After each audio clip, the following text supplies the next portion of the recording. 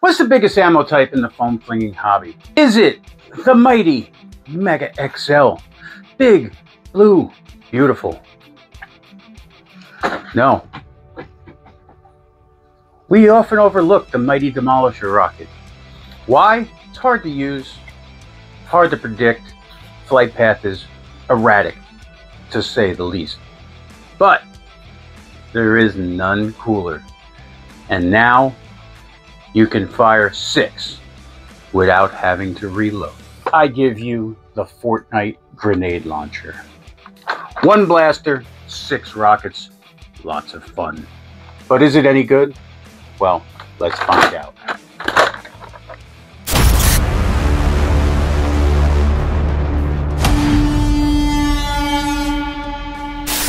What's up guys, DJ Darkbeat here, bringing you another blaster review video. Today we're talking about a big boy of Nerf.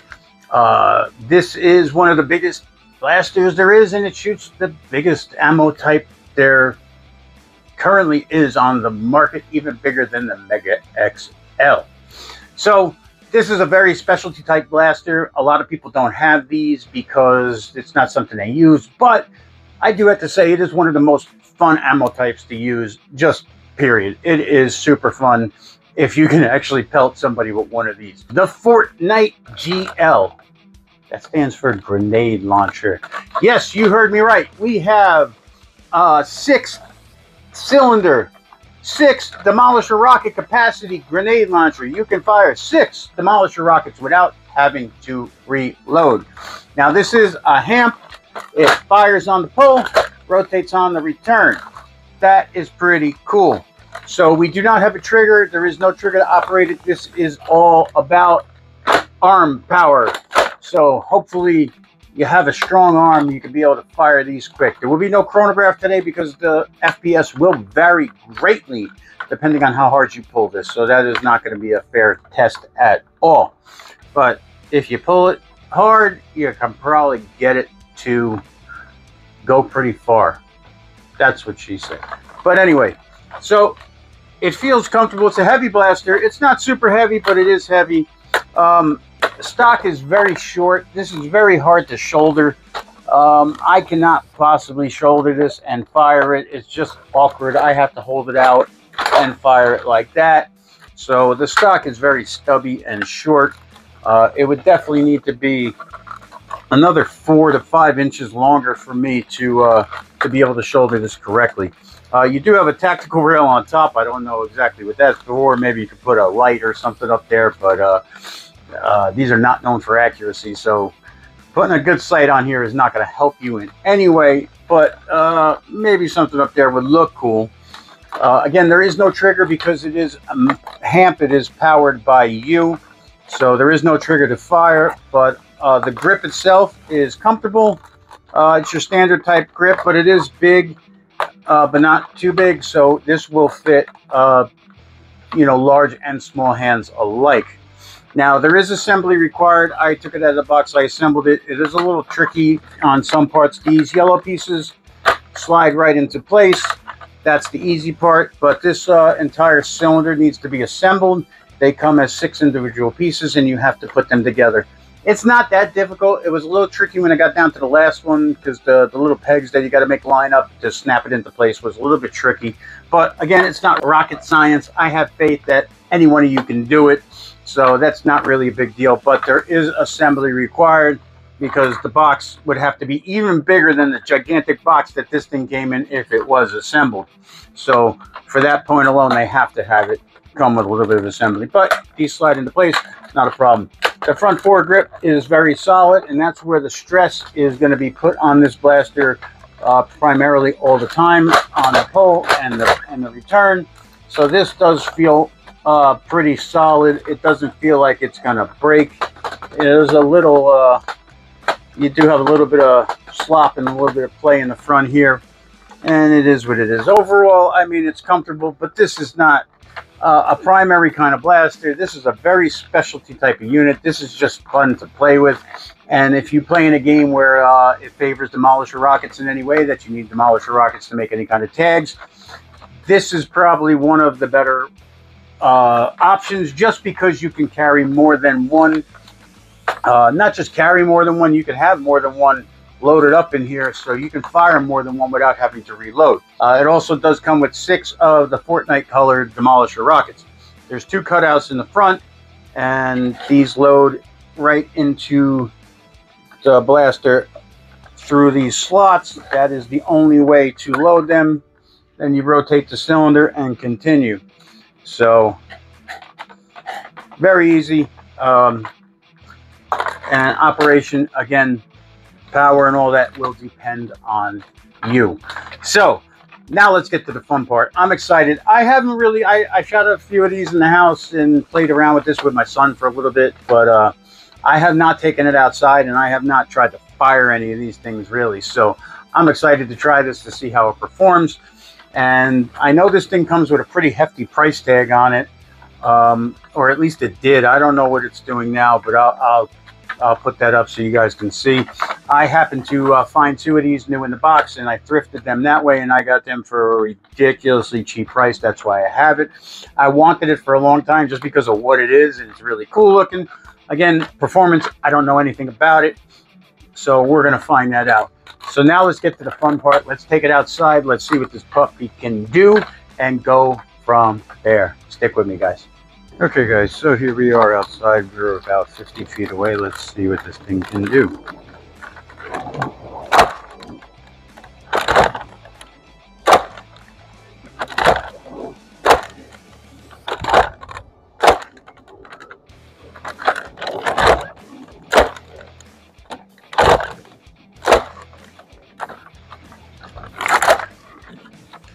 Pretty crazy, not bad. All right, let's go inside and talk about it a little bit. Okay, guys, so the Fortnite GL, as you can see, it does what it's supposed to do. Don't let accuracy get into the equation here, because accuracy is not what we're going for with this. We are trying to put a Demolisher rocket in the general vicinity of a target that we're aiming at, and that it does. A few of the rockets were laser beams, would have definitely traveled further than 50 feet. There was at least one of them that would have gone a good 70, 80 feet if it had the room to fly. That is for sure.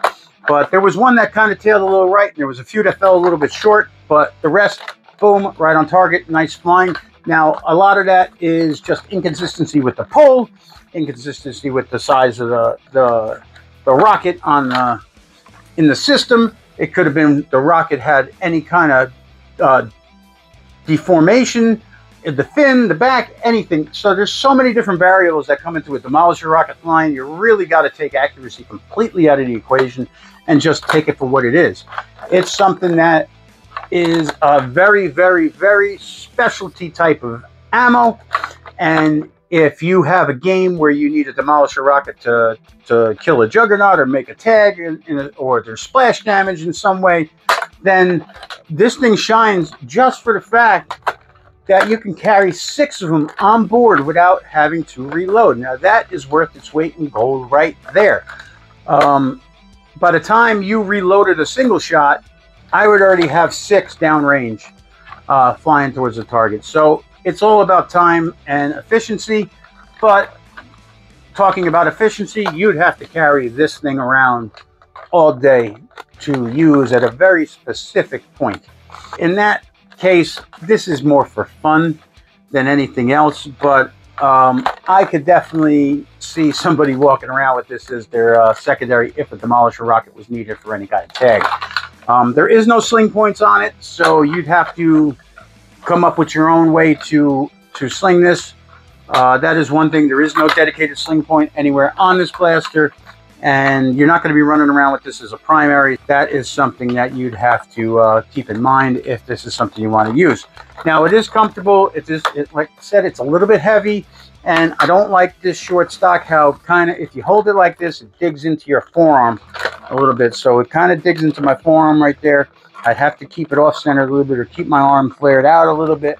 But again, that's how I'm usually firing it anyway. My arm is out a little bit, and then I'm firing like this. I cannot I can shoulder fire, but it feels very awkward firing it from this position. I got to fire it from an extended position a little bit, just like that. So that's how I fire it. It felt good. It's a little wonky in the rotation sometimes. This gets a little it jams up because I didn't have any malfunctions or misfires. Everything fired the way it should, and it always did rotate, but sometimes this would kind of, you just have to jiggle it or give it a little extra oomph to get that cylinder to rotate. Now it rotates a little more freely when there's no Demolisher rockets in it, but once it's loaded up with 6 rockets, every once in a while you get that weird wonky prime. I won't say prime because you're not priming everything, but you get that wonky rotation to index the cylinder. But other than that, it did what it was supposed to do, and it did not malfunction. So for that, I give it a good grade. Now, I don't know how much this is going for new. At one point, I know it was like $70 or more, which is freaking nuts. It is cool, it is big, and it's one of a kind, but it's not worth $70. No freaking way. Now, I found these on thrift. I found 2 brand new in the box. The gentleman was selling them, and I got 2 of them brand new in the box for $20. $10 each, and that's why I have 2. One is still in the box. Maybe for a future giveaway, but we don't know yet. But if you could find one of these on thrift for $20 or less, I would jump on it. If it has rockets, even better, because these things are not cheap either. I did find some comparable rockets on Amazon that are one-to-one exact, matches for the factory Hasbro ones. I will put that link in the description below, and they were reasonably priced. I think around $15 or something like that, which is not bad for 6 Demolisher rockets. So I mean, this comes with 6, which is nice. The rockets alone are worth over $20, especially if you're buying the Hasbro, and the Nerf ones. Those are definitely worth $20 or more. So it's not a bad deal if you can find one of these on thrift that has any kind of rockets. But even if it doesn't have the rockets, I would say $20 or less is a really good price for this, because it is a lot of blaster. There is a lot going on here, but I like it. It does what it's supposed to do, but it's more or less, it's just fun to play with. I mean, if you're playing around with your friends or family, or having a backyard war, and you break this out, yeah, I'd like to see the faces on your family then. What did you say about me last Christmas? Yeah, Aunt Barbara, whatever. Yeah, okay, but you know what I'm saying. So it's pretty fun. It's cool. If you like Fortnite, I mean, it's Fortnite, but it's cool. It's a one of a kind in terms of it's the only one like it. So in that, it does its job well. But that's pretty much all I got for you guys. Now this is part 1 of a 6-part series. I'm going to be going over 5 rocket launchers, and then we are going to do one video putting them all head to head in a bracket style tournament to see who was crowned the king of the Demolisher rocket launchers. So stay tuned for that. That should be pretty fun. All right. Thanks for watching, guys. Don't forget to like and subscribe. We are almost at the 500 mark, so the blaster giveaway will be happening soon. I already have the blaster set aside that I'm planning on giving away, and it is a good one. So I'm looking forward to that, and you guys should be too. So until next time, I'm DJ Darkbeat. I'll see you in the next video. Take care.